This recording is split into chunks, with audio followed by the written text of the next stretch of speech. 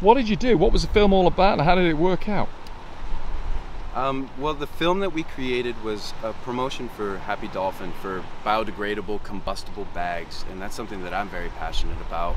And so we had Paul, we had David, we had Porpoise Phil in on the project, and we went out and we filmed the island and just showed how we can make a difference with these biodegradable bags in a beautiful place like this, and utilizing those versus the plastics that we have in our world today. Do you think that the young people are the answer to the future? The young people are everything to our future. They're not just the answer, but they are the ones that we have to lean on most to really make a difference and impact, and have them come aboard with this beautiful movement that's in place.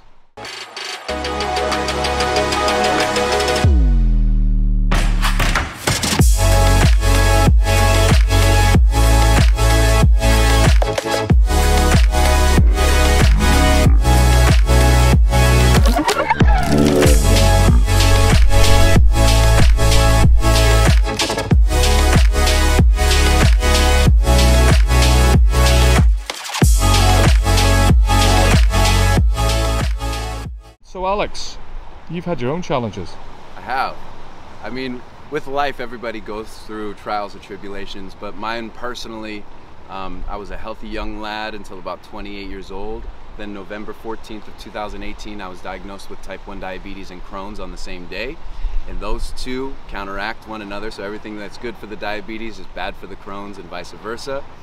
So I had to relearn how to navigate life, and after being bedridden for 2 years, I decided to start Type 1 production and really give back to my community. Eventually, what I want this to turn into is being able to sponsor families that have problems with their medical bills and things like that, and to give the profits that I make with Type 1 production back to those families in need. Basically, what I do is I buy them the things that they need to survive, which their insurance won't cover. So things like an insulin pump, like this. This is a $6,500 piece of equipment. Not a lot of families can afford it.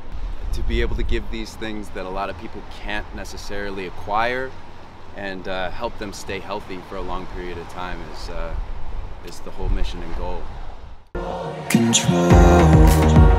Control.